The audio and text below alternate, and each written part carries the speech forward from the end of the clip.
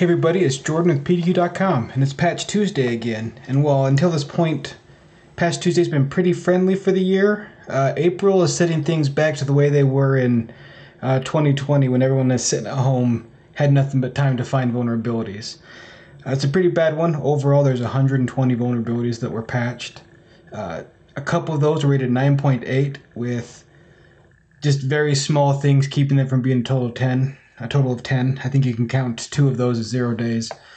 There's one out there that's already been used in the wild, and there's one that's known that hasn't been used yet. So there's a lot bad with this one, and it's worth taking it and getting patched as soon as you can. To kind of highlight, the one that's already in the wild, luckily this one isn't real bad, where the attack vector is only local. They can't, they have to have either someone within it click on a link or a bad link to give them access, or they have to be on your network to use this one.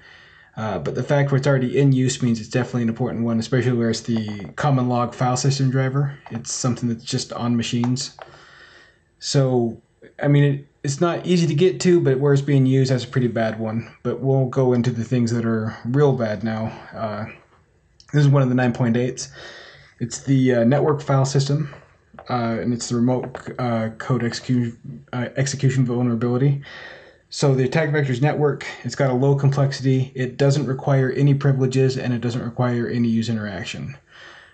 So with all of that, that's real bad. That would be completely wormable, only there is one part of that that kind of keeps it down to the 9.8 instead of 10, and that's that it has to have the NFS, the network file system, installed, which is usually a server role. So not every machine is vulnerable on this one, but with how exploitable it is, that's still really bad.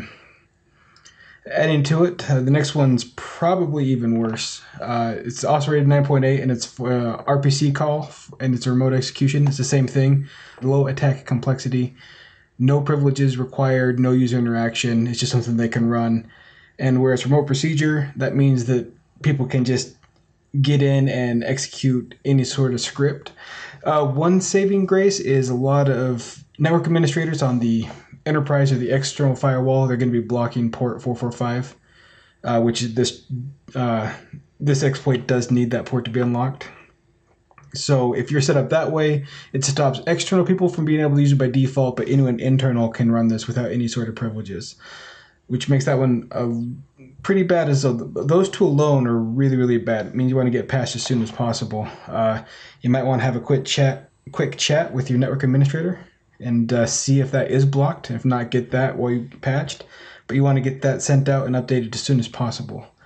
If it's something like this is going to come by every month, if it's something you're looking to skip or bypass, you can use PDQ Deploy and Inventory, and we can set that up on a schedule. Every time these patches come out, they'll go through and they'll update for you. All you have to do is come and look at my pretty face on video, or maybe read some of my awesome words and find out what's going on with it.